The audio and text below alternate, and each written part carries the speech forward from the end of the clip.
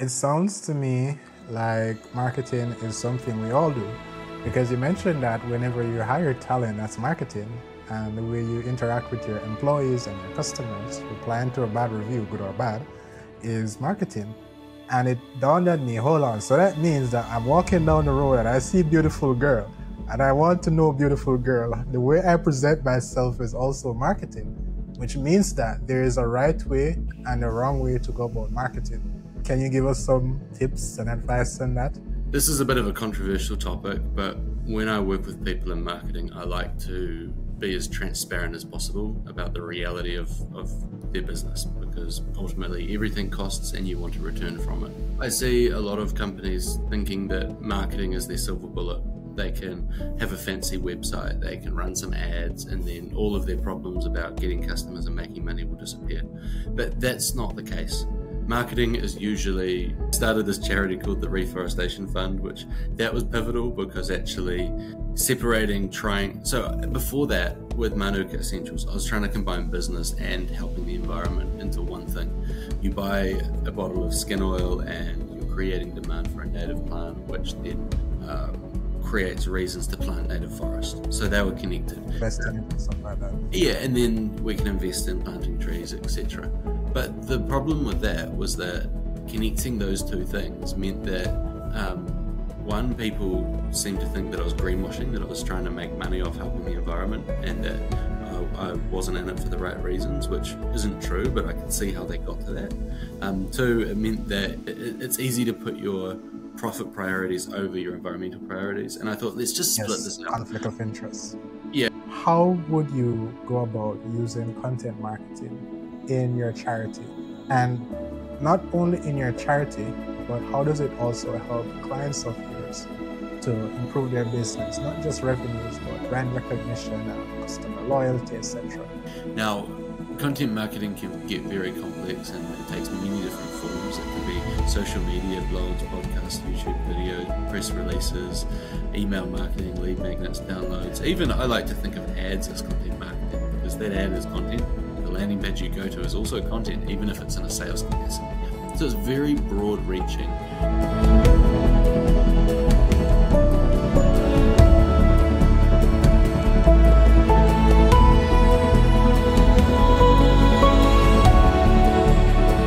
Hey guys, welcome to another episode of the Boardroom Podcast. Today, Callum Armstrong joins us. Callum, where are you located at this time? So I'm in the New Zealand in the deep south. I think it's the southernmost major landmass in the world. And I'm in a small town called Rotorua. So we have a lot of geothermal activity here, a lot of funny smells, a lot of hot pools. Yeah, but I'm really excited to be on your podcast. So thank you for having me, Jabez. You're the first person in Jamaica I've met. I think you're one of the, perhaps not the first, but first three persons I've met from New Zealand. I met a Brazilian in New Zealand before, which is, that's not a place you expect to meet a Brazilian, but here we are. Yeah. I'm excited to have you on today because you mentioned a few things. You mentioned your charity, where you have your charity that has a podcast where people come on, talk about things that they're doing to help nature. We all live on Earth. I think we have a vested interest in Earth working well for us, right? I also learned that you founded and started 6 companies. Some of them you've exited, including the charity. You're still in the charity, but that's one that you started. And your area of expertise is actually B2B content marketing. Now, you mentioned also, and this is where I'm going to be very, very controversial for many people. You mentioned that maybe, just maybe, we shouldn't start marketing right now because you know what? Marketing is causing us our actual results. So how exactly does that happen where you're marketing, but you're marketing at the wrong time, perhaps, and because of that, it's costing you? Yeah, so great question. This is a bit of a controversial topic, but when I work with people in marketing, I like to be as transparent as possible about the reality of their business, because ultimately everything costs and you want a return from it. In the types of clients I serve, they are typically B2B services, so they solve problems for other businesses. Now, I see a lot of companies thinking that marketing is their silver bullet. They can have a fancy website, they can run some ads, and then all of their problems about getting customers and making money will disappear. But that's not the case. Marketing is usually pretty much always amplifying your message. It's amplifying your value. It's amplifying your service. If you don't have the right foundations in your business, marketing is likely to cause more problems than solutions. When you invest in marketing at the right time, however, it can be such a great asset, and it can be really a powerful thing to grow your business. So typically I say, firstly, are you doing a good job of serving your customers? Do you know their problem? Do you know why they're coming to you? Do you know their pain points, their journey, the consequences of not solving it, the alternatives, what they actually like in your service? If you do that well and you're serving your customers well, they'll stick around, they'll refer you to others, they'll be happy, and that's a good foundation for your business. After that, are you actually closing customers? When you get a lead, do you have a clear process to turn them into a customer? Are you able to go out and get customers manually if you need to? Because marketing can take time. And so then after you've got those foundations in place, are you able to take on more clients? Do you have the capacity to grow? Do you have the staff or the ability to hire trained staff? Do you have the systems in place? Do you have the structures to actually grow? Because there's no point doubling your client base if you're going to fall flat on your face. So these are some considerations to think about before you invest into marketing. And if you do that right, then you can really set yourself up for the long term. It sounds interesting because what I'm hearing is that marketing is a lot more than placing ads on Facebook or Google, for example. You have to have something worth selling. It reminds me of what Seth Godin says. He says that you should have marketing involved in the process of building your product or service from day one, because marketing is going to be what helps you make the product or service that solves the problem. I am curious, how did you arrive at this conclusion that perhaps there is a right time and a wrong time, a right way and a wrong way for doing marketing? Yeah, so I have always cared about my customers in my own businesses and when I'm serving clients and their customers. And I think it's an organic growth of how I've arrived at this conclusion. But I would say the key word here is empathy, and really being empathetic about what's going on for the people we're seeking to serve, in the words of Seth Godin. And that's grown naturally over time. But the more I get into marketing, the more I find that there's value that you provide to people, and that is solving their problems. And there's leverage of how you're getting that in front of more people, how you're multiplying that value. And a lot of people go into the leverage space. Can we get in front of 10,000, 100,000, 1 million people through ads? Can we get on top of Google with that SEO? Can we implement this new tactic? But they don't think about the value. And the value comes back to the empathy, because for most businesses, you're solving a problem for your customer. That problem's not always obvious. An accountant might be making your tax return go away and saving you taxes, but it might be less obvious for some, such as a restaurant. What problem are they solving? They're providing a social space for people to be. They're providing delicious food to fill your stomach, and they're providing a way to connect with friends and family or colleagues. So I think it's important to really ask, why are people showing up? Look, I'm a different person talking to you to when I see my partner. I'm a different person to when I'm delivering content for a client. We are all different people in different times of the day. Every relationship has a different purpose. And I think you need to get to the core of, why is this relationship with your customers happening, before you can go to anything else. Otherwise, you risk just putting noise out into the ether without signal.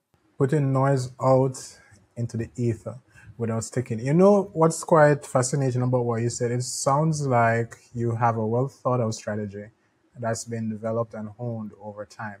How did you get into marketing? Where did you actually start? Is it as an intern? Did you go to college or uni? Was it an online course maybe? Perhaps you had a company and you're like, you know what? I need to start getting customers. How do I get customers? Oh, marketing. Well, let's do that. So how did you get in? Yeah, so I've got to go back to the beginning for that. I used to be a child. I think we all used to be children, actually. Most of us. Yeah, but I've always been into science. I've always been into the environment. I've always been curious. My mum used to say that I asked 100 million questions, and it annoyed a lot of my teachers because they just wanted me to write what was on the whiteboard. And so, whilst I was so curious, my father was a business owner. He used to run a medium-sized company, and then in my teenage years, he started his own company selling floor coverings of all things, and it's carpets, vinyls, carpet tiles, and a few other items. And throughout that time, whenever I saw him, he would tell me about what was going on in his business. He would tell me about what was working and what wasn't working. And that kind of swayed my development in my teenage years towards marketing and away from science. I wanted to be a shark biologist, of all things. And I decided to follow in Dad's footsteps. He had studied marketing, he had become a salesman, and he had turned into a manager and a business owner. So I went and studied marketing, and I got my degree in marketing. And yeah, that got me into it. But as I went through my life, I sold carpet for a few years, and I found this love for the environment, for nature, for our forests, our mountains, our oceans, our wetlands, our lakes, our rivers. And when I left that job, I went overseas, and during that time, I discovered this plant called manuka.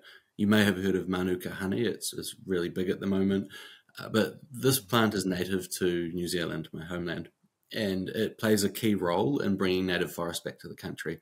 When you plant it in the ground, it creates canopy cover and allows other native plants to grow and attracts birds that bring seeds and all that great stuff. And I found that there was this bioactive that had powerful healing properties. So I started this business, which was called Manuka Essentials. I sold that last year. I'm no longer involved in it. But in running that business, the idea was that if we could create demand for native plants, then we could bring native forest back to the country. But I was funding it all myself, no investors, and I had to pay for my way. So I got a job writing blogs, self-employed, writing blogs for a friend, and he started a marketing agency. And then that turned into one client, and then other people asked me, and it kind of just snowballed from there. Lockdown hit in 2020, as we all know. My skincare business, which was Manuka Essentials, that was considered non-essential, so I had to stop it. And the clients I was serving got great results. So they said, why don't you build a marketing agency? And we'll give you all our business. So I started this agency, Paste and Publish. We got to about 9 team members in the following 18 months. And it grew quite a lot, but I found that I wanted to be a coach and I wanted to do strategy, and I wanted to help people to build their own capabilities. Because when people came to work for us, came to hire us as a vendor, as a service provider, we would provide them with a blog. We would provide them with monthly work that would get them to the top of Google, that would grow their email list, that would get them customers. But ultimately, if we ever stopped our relationship, they would only have the deliverables. And I was busy managing lots of people, and it was quite stressful. So I decided if I became a coach, I could learn more. I could get a lot deeper and have more time to think and really, really understand things in a much deeper level. Yeah. 2, I could provide value to people. So I could provide lasting value so that if we continue working together, our work grows your business and grows your skill set and your capabilities. But if we stop, you're still set up for the long term. And 3, it's just a lot more fun. So I transitioned to a coach. It's still called Paste and Publish, but now it's a lot smaller, and it's just me and a few others. So yeah. Sorry, that's the long story of how I got into it, but yeah. That's the best story. It reminds me of Robert Kiyosaki with his Rich Dad, where it would be growing up, his dad would be talking to him about business and entrepreneurship and what he's doing and how it's working. I don't think he ever mentioned what didn't work, which is strange. Yeah, he mentioned all of that. And in your story, it also helped you to find your place where you're now. I know you said that you loved science, and you still love science. I mean, given the name of the company you started and everything, right? But I am also understanding that it was your natural curiosity and love for helping people, because the core thing that you said was that I love my clients, I love my customers, and you want to help them. And when they suggested that, you know what, COVID may have shut you down for the skincare company, I believe it was. Yeah, that opened up later, but that was the one that closed, yeah. Yeah, because of COVID and the lockdowns and everything. Yeah. And we're like, hey, you know what? start a marketing agency. We'll give you all the business. And you did that for them. Do you ever think that perhaps going ahead with that decision was like a turning point in your life, or one of those pivotal decisions that help you form your identity for who you are today? And if given the chance, would you have chosen differently?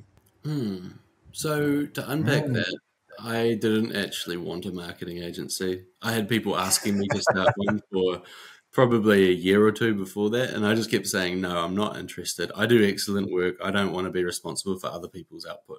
And when this happened, the numbers I was seeing that people were offering me, I thought, well, I've never seen this amount of income before.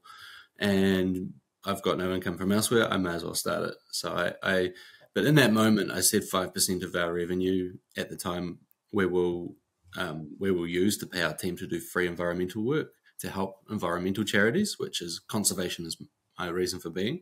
But at that time, I seemed to have a crazy spurt of starting lots of things. I thought, having lots and lots of things going was a mark of success, and I really just went head first into it. So I started this charity called the Reforestation Fund, which that was pivotal because actually so before that with Manuka Essentials, I was trying to combine business and helping the environment into one thing. You buy a bottle of skin oil and you're creating demand for a native plant, which then creates reasons to plant native forest. So they were connected. Investing in stuff like that. Yeah, and then we can invest in planting trees, etc.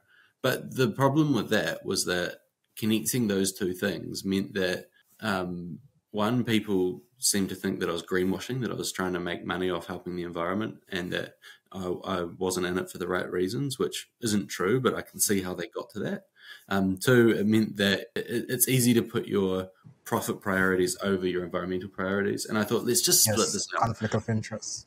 Yeah, I need money to live, to grow, to do this stuff. But I also need this purpose because this is why I'm here. So I split that out. In Paste and Publish, we would say, well, here's the money we've received, and we just set aside this 5%, and we'll just use that to do good. And we don't have to make a profit off it. And in our charity, we said, well, that's fine. This charity is here to, at the time, it was to plant native trees, and we've done some of that.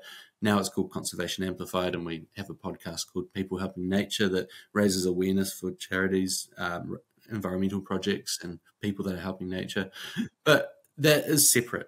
My business funds and finances it, but it's separate to my business. I don't say to people, come and do business with me so that I can help the environment, although I do help the environment. It's separate. So I think a pivotal moment was understanding that, we can separate these things out and they can be different compartments in life. But then, I kind of jumped into lots of things at that point. I opened a retail shop in town with selling wellness products. I did that. I did a lot of stuff that kept me really busy. So at that point, I worked for like 80 to 90-hour weeks for a couple of years, and had a lot of financial success and a lot of business success on the outside, but I was just so burnt out, which is what led to becoming a coach, and also led to changing the charity to using my skills and content to actually help the environment. You're one that continues to grow and evolve. I like that. I appreciate that. I respect that. And you've also mentioned something that I was curious about, because you said that you had a skincare company. And the idea behind the skincare company was that you have skincare, you're using the plant. By increasing the demand for the plant, it will lead to better investment, better conditions, and a better future for the plant, because now it's a commercially viable product or commercially helpful. I'm pretty sure how to say that, which is strange. But you quickly realize that the wrong conclusion was being drawn, because now they're saying, aha, you're trying to profit off the environment, you're not necessarily trying to help. And even though that wasn't true, you understood where they were coming from. And the other part, which is also, and perhaps even more difficult to deal with, is the conflict of interest.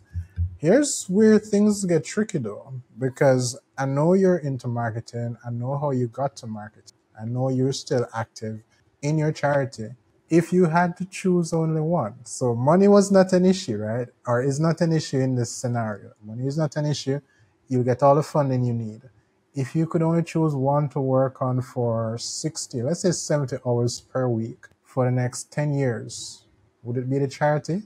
100%. Or would it be marketing? It would Say be it the again. charity, hands down, no doubt. 100. I love serving clients. I love helping businesses to grow, but in a heartbeat, if I had unlimited funding and I could do this, I would, because if we can get millions of people passionate and active in nature, we can change the world and we can give a future that our children and grandchildren deserve. And that comes above any business interest. If you're listening to this, you might think, well, this guy sounds like some green hippie that I never want to do business with. But Yeah. I believe in transparency, and that's, you asked, so that's the truth. I will be here for nature. I'm pretty sure there might be someone who thinks that, but I think that most people would admire and respect the honesty and transparency. And the other part of it is that, like I said, we all at some point have to live on Earth. So it probably is in our best interest to ensure Earth is working at 100% as best as possible. Absolutely.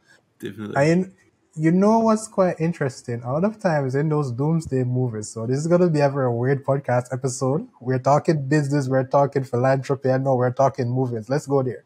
All In right. those science fiction movies, it normally starts with a person who says, this is a concern, let's work on this. The masses say, nah, shut up, we don't want anything to do with this, we prefer to do what we've always been doing. And eventually it gets to a place where the masses are like, that one guy was right. But here's why I mentioned this. Your bravery is admirable. Your leadership is admirable because you're doing something that at the moment is not very popular. There's a company. So you may know this company. It's called Green Geeks. They're a web hosting company. And what they've done is that I think the deal, I'm not certain, but I'll look it up and I'll display it on screen. I think the deal that they had was for every person that signs up to their company, they plant one tree in return. And I think that's admirable. I think that's respectable because I always say this, 99% of the problems in the world will be solved by entrepreneurship. And the environment is no different. The unfortunate thing is, and I have a charity with my brother dedicated to my mother. I learned this the hard way. Whenever you want to do philanthropical efforts, so people love to say they're philanthropists and they help people. No, they don't. They love the attention they get from helping people. And that's a sad thing. Whenever you want to help someone, you do a lot better when you're able to help yourself. And you're not depending on someone to allow you to help other people, meaning that you're not depending on funding from someone to get your initiative going. I heard you say that you worked for a few years, 2-3 years, 80, 90 hours per week, just getting things going, led to burnout, and that's where you transitioned to the coaching role that you now have. It's a bit more manageable. What are some of the telltale signs that you're perhaps working too much? Because I know hustle culture is out there, and you know the dreams and the goals. So what are some of the telltale signs that, you know, you're perhaps putting in too many hours? Take a step back for a while. Yeah, great question. Before answering that, I just want to touch on 2 points that you said. One was that you need to feed yourself first, and people like the idea of being a philanthropist, but a lot of it is smoke and mirrors.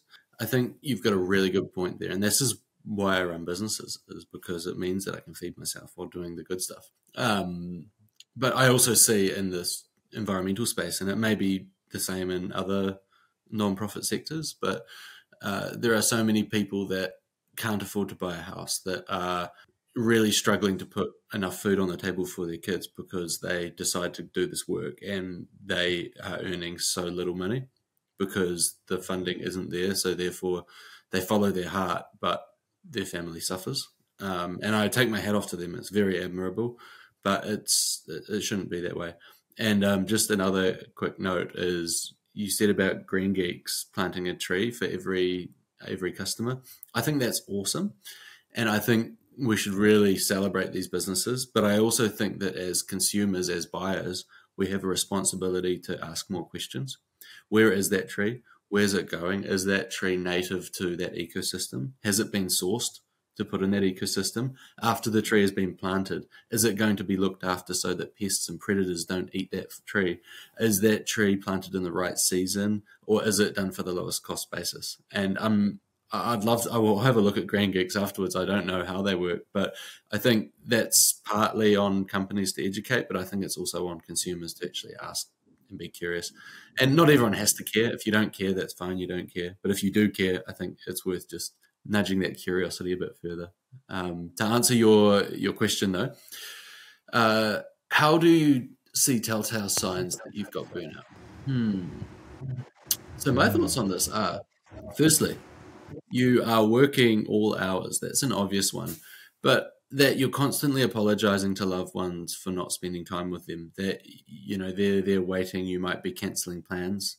And then you've always got a good excuse that works there. And it feels like a very noble excuse. Sorry, I've got to work. But it becomes a habit. And if your friends stop inviting you out for things because they know you won't be available, or your partner stops trying to go on dates with you, or stops trying to be active with you, if your kids ask why you don't spend time with them, those are very obvious signs. I think other ones are that it's hard to sleep at night, that you're waking up in the night stressed, that you're maybe snapping at people because you don't have enough sleep. And if you're running your own business and you're in that stage of burnout, especially if you're in a small company, it's not always as easy as just quitting and just making some rash changes, because you've got continuity that you need to give. You need to make sure that you have a rational plan that you can work out of, and that you create time for yourself, for sleep, that type of thing. For me, getting a naturopath, getting a life coach, and doing daily exercise was one of the biggest changes I made.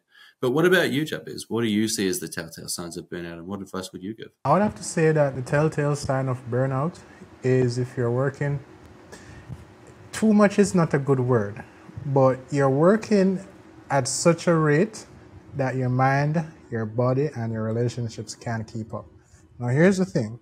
Managing expectations, right? So I'll put it out there, right?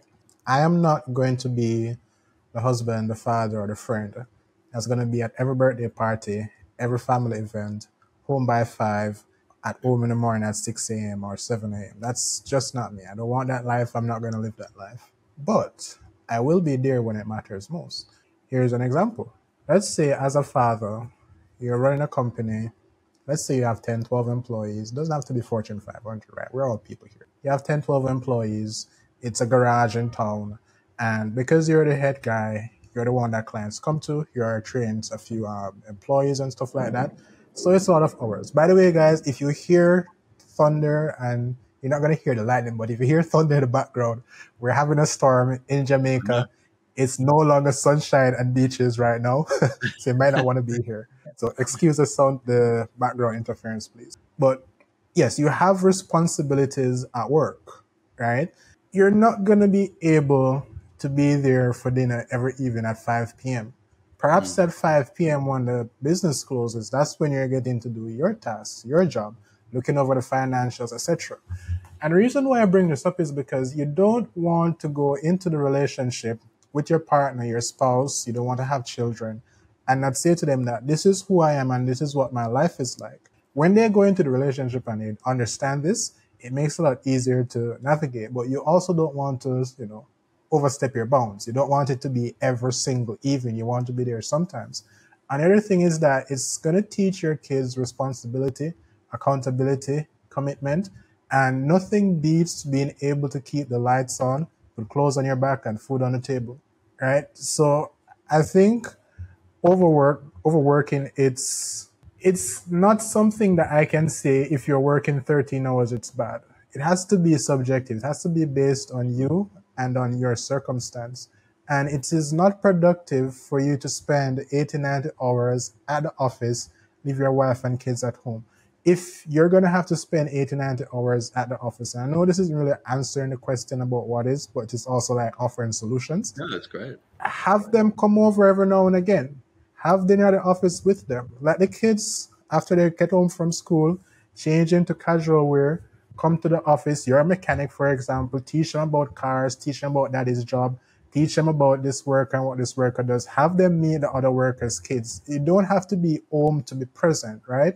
And when you're home, be home. Don't take work home. Don't be at home yapping about the business. Of course, it's important, but wait for them to ask, wait for the kids to go to bed, and say to your partner, I'd like to talk to you about something that's happening at work. Is now a good time? And allow them to say no. Allow them to say maybe tomorrow evening, and be respectful of that.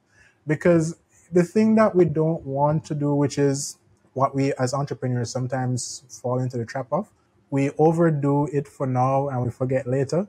And because we're afraid of overdoing it now, we underdo it now, and then that leads to regret. So while overworking is something that, you're burned out and you're doing too much, if you're working 15 hours and you're perfectly fine, maybe you're not doing it too much. If no one is suffering, if you can be there in an emergency, if you're there enough for everyone that everyone's happy, they know your face, they know your jokes, they know your tendencies, then maybe you're doing just fine.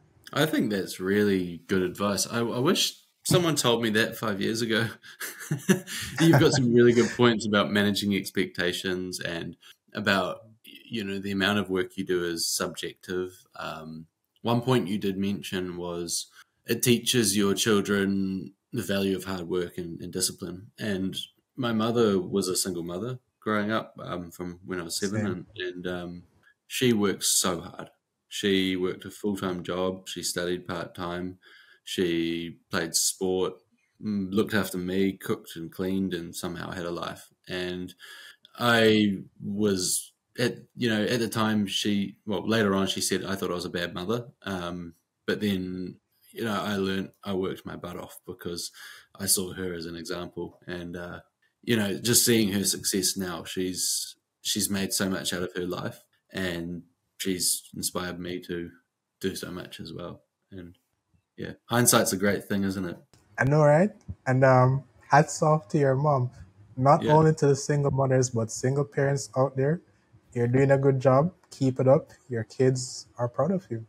100%. 100%. Content marketing, getting clients, raising awareness. I see this as a viable solution and approach to your love for the environment. How would you go about using content marketing in your charity? And not only in your charity, but how does it also help clients of yours to improve their business, not just revenues, but brand recognition, customer loyalty, etc.? Yeah, so content marketing is a long play. It's not a throw a bunch of money at ads and get some results and get some data and double down on what works. It does work, but it does take longer.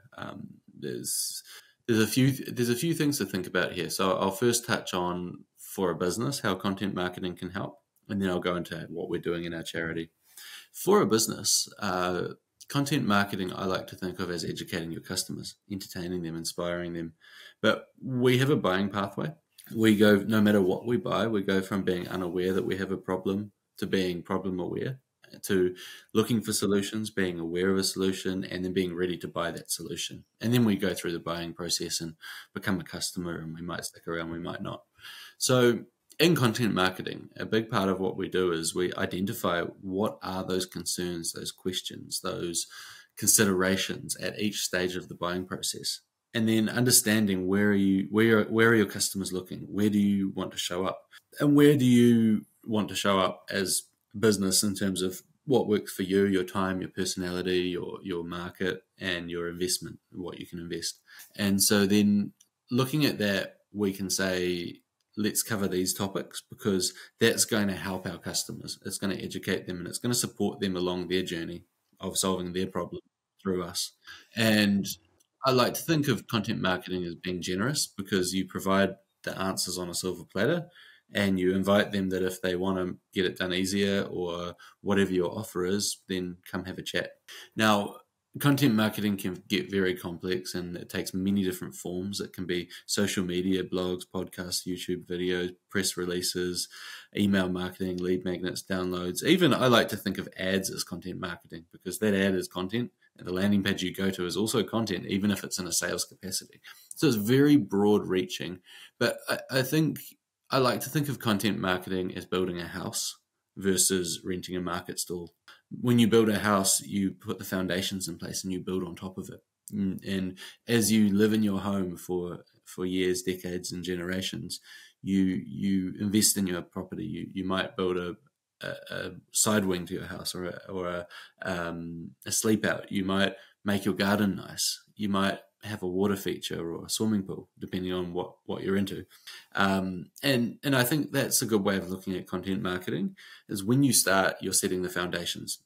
Imagine that you're a business and you just have a website and it just has a few pages. Here's what we do. Here's our homepage. Here's our services or products, and maybe one or two other pages.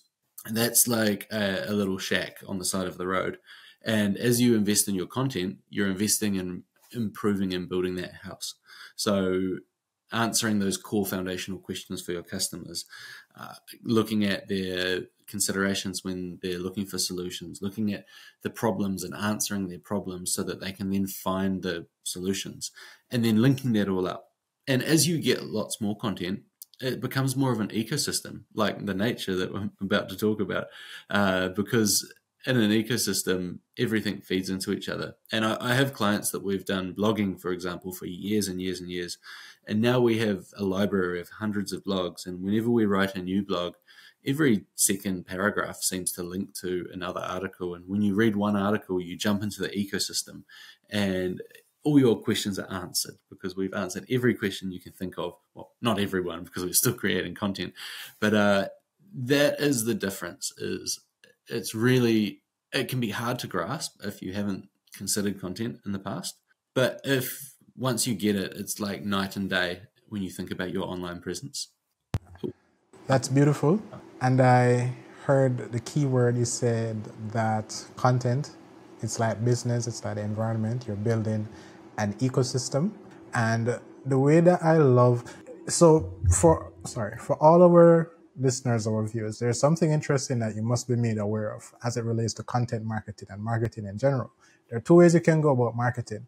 You can go about marketing by being interruptive, and that's where the ads come in. So you're watching a TV, basketball game, or meeting up with the Kardashians. Is that what it's called? The Kardashians? I don't know. Series, Game of Thrones. Yeah, everybody knows Game of Thrones, right? Yeah. And an ad comes up for a new SUV, and the person that runs this ad has just interrupted your show to sell you something, to make you aware of something. Not the best way to go about marketing. It gets you results, but there's a more interesting way, which is by doing inbound marketing. Inbound marketing, which is non-interruptive, is you put the content out there for someone who is problem ignorant. They don't know they have the problem. They're problem aware. They're searching for a solution. They're searching for the right solution for them, and so on. You put the solution out there by educating your prospects. And the reason why this works is because when you go to the doctor, you say to the doctor, I have a terrible headache, I'm a little bit dizzy, and my eyes are red. The doctor can say, okay, what else are you experiencing? These are the symptoms. This is perhaps what is wrong. This is why it has gone wrong. Take this medication, do this amount of days of rest, make these changes, and this is what's going to happen. You trust the doctor because the doctor has helped you understand the problem. And this is how you go about marketing. You go about getting clients, building a relationship. You teach them about the problem, you become the voice of authority. Now, the ecosystem of business. I know that, Callum, you are very experienced in business and marketing. You started at 6, you're in marketing, you understand the environment very well. Where exactly does marketing fit into the ecosystem of business? Is it a department that you put over at the corner of the building, they stay by themselves, and everybody else does what they're doing? Or are they supposed to be integrated into your day-to-day operations and decision making? I'd like to answer that with 2 points. One is a book I read called This Is Marketing by Seth Godin, and another one came from a paper I did at university.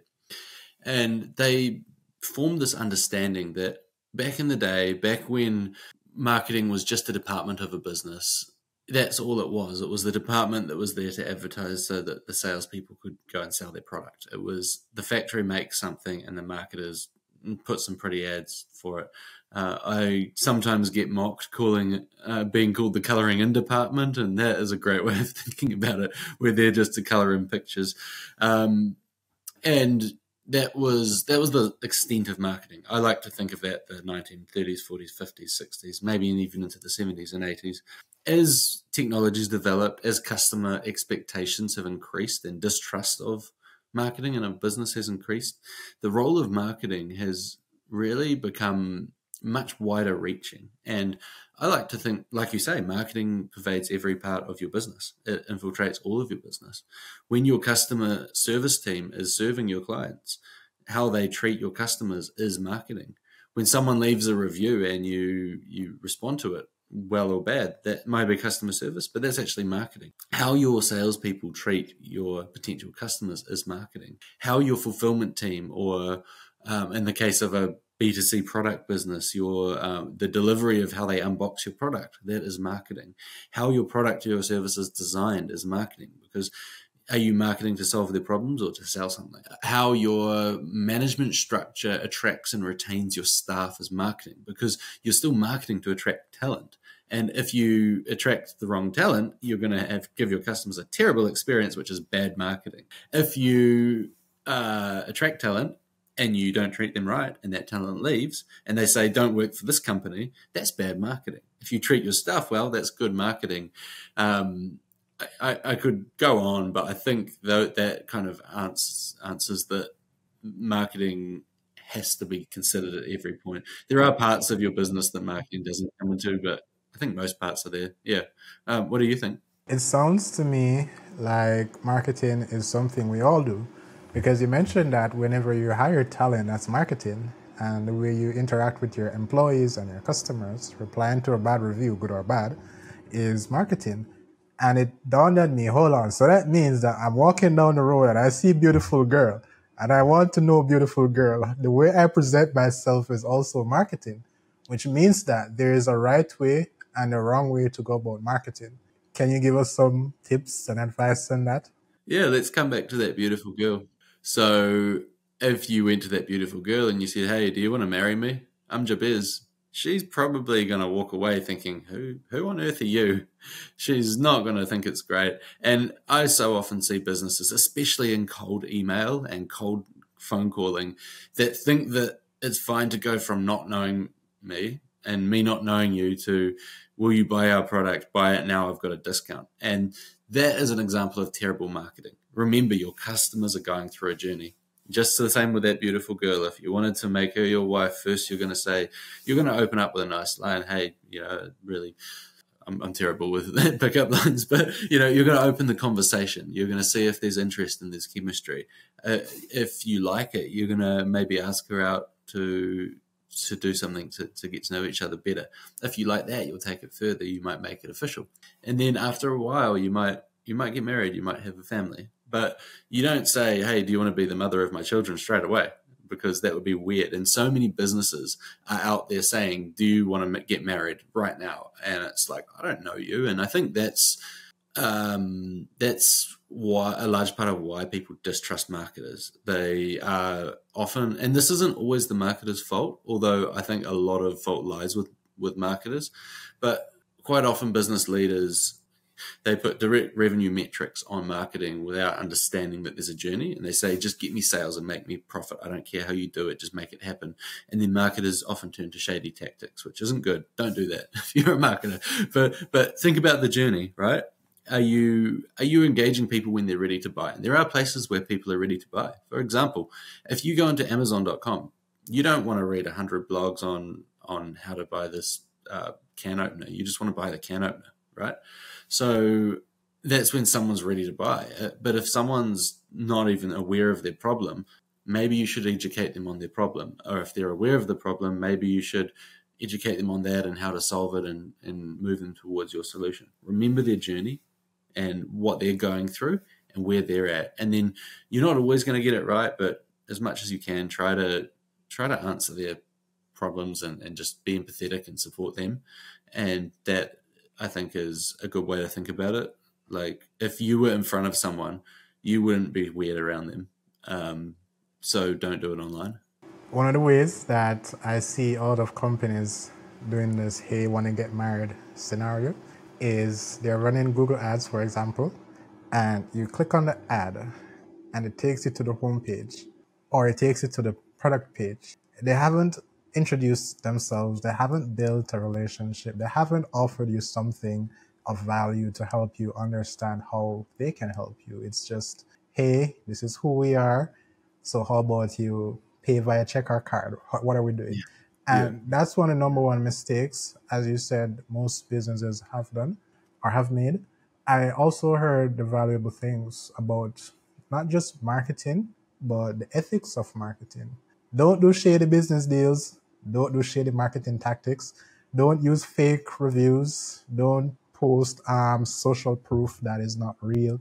Don't be manipulative. So if there are 10 orders remaining, don't say you only have two. Don't give fake discounts, all those things, because it ruins reputation, which really, for fact, it does give marketers a bad rep these days. I am going to put a proposal to you and you tell me what you think. Maybe you agree or disagree. I think because so many people confuse marketing with doing Google ads and social media, so you post some pictures on social media, I think marketers are having a tough time because anyone can do it seemingly. And because of that, people who are not genuine, they put themselves out there. A client or two gets a terrible time with them, and automatically they start to think it's the entire industry that is like that. What do you think? Yeah, I think it's. I don't know about other countries, but in New Zealand, there's no regulation for marketers. There's no requirements. Like if you're an accountant or a lawyer or a financial advisor, you have to have specific rules that you're bound to, and there's big consequences if you break them. Marketers hold a similar level of importance in the business. You're there to get customers and grow the company, and they charge a similar price quite often to these consultants. But there's no laws. I can do whatever I want, and I'm not actually breaking the law. So I think there's a bit of a regulation problem. And it may be different in your part of the world, but it's certainly not here. Uh, the other the other point is I like to think of marketing on a spectrum. So on one end you have brand marketing. This is you're focused solely on the brand. How do we build this reputation? How do we make people love us? Think about the Coca-Cola ads, open happiness. That's not there to generate sales. I mean, it is, but you're not going to, when you see an ad in the Super Bowl, they're not going to measure how many sales they got from that ad. I mean, they probably will, but it's not a direct measurement versus if it's a Google ad and they know that it costs $1 to get this click and that they need 10 clicks to get an inquiry, and 1 in every 5 inquiries purchases and they spend this much money, therefore that's the return on investment. They're fully focused on performance. So you can think of marketing like the spectrum of, on one end there's brand marketing and on the other end there's performance marketing. And I think what a lot of business owners think is they just think performance marketing. They quite often bring in marketing when they've got a problem as if it's there to solve their cash flow problems, and that's not what it is for. You should do some sales and look at your costs. But on the other hand, a lot of people also think of marketing as, colouring in department. It's like I said before, it's some pretty ads that we put out there, and there's no real value in that. Where there is, but it's a longer term value. So I think you've got to take a balanced approach and step in the middle and say, we are building our brand, we are building a reputation, and we do need to be genuine. We can't do these shady tactics. We need to think about our brand because this is the value of our company. This is the valuation multiple when we sell our business. This is the equity and the capital that we're building our wealth with. And what a buyer that sees a business that's on the front page of Google that's got 10,000 100,000 visitors a month, but the same revenue is going to be a lot more valuable than one that doesn't have a website, for example.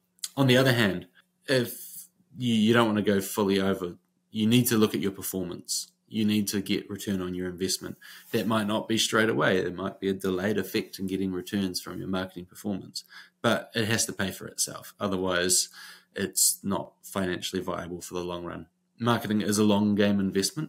If I want to do sales, I might go knock on the doors of a bunch of businesses and get a customer in the next week. But marketing does often take longer, not always, but I think it's important just to think of it as that longer term investment, as that foundation, but a foundation that pays for itself if you do it right with a delayed effect. Does that kind of answer what you were wondering? Yeah, that's a beautiful answer, and I like the way that you've bridged the gap between performance-based marketing, where you want to get results now, and I just say it's brand marketing, like you said. You're just getting the name out there. You're building a relationship. You're educating your prospects, your ideal customers, and You're letting them know that, you know what, whenever you have this problem, we are the person to help you with that. One of the most impressive ads, so you mentioned the Coca-Cola ad. One of the most impressive ads that have done that is the Apple ad for the iPod, 1,000 songs in your pocket. That was like saying, hey, you love music, we're into music. How about we give you 1,000 songs in your pocket? Which at the time was huge because, you Yeah. know, you had to walk around with CD players and cassette players, and that got bulky and that got heavy and they got destroyed. And that's beautiful. It's amazing. And just on the note of Apple, did you know that Steve Jobs invented the podcast? I believe he invented it. I saw this video where he said it's like a radio broadcast that anyone can have in their pocket with an iPod. Steve Jobs did that.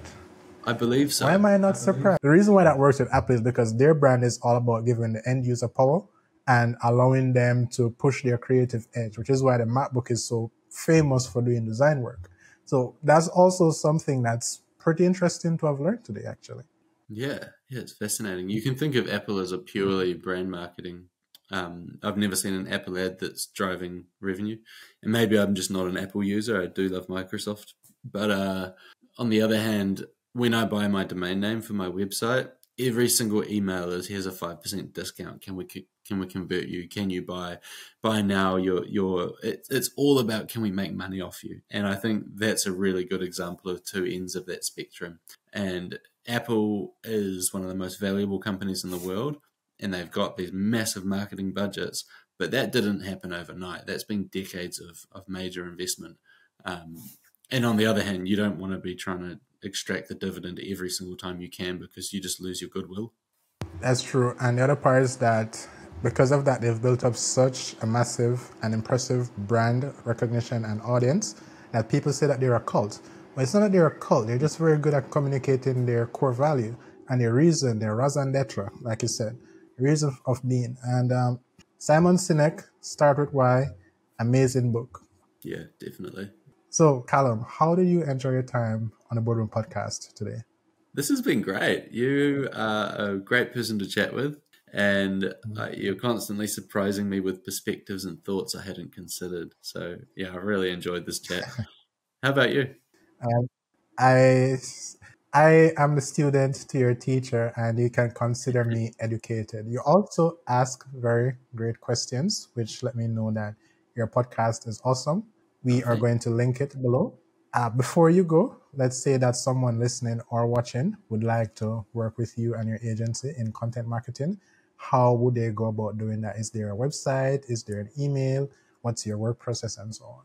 Yeah, great. So thanks for asking. Go to pasteandpublish.com. I'll send the link below. You can get a feel for what we're about. If you like the sound of what we're talking about, you can book a free diagnosis call if you're a B2B service. And on that, I'll ask you a bunch of questions and tell you whether you should be doing marketing or not. And if you're not, point you in the right direction of where you should focus to grow your business. If you are in the position where marketing is right, then I can help you to grow.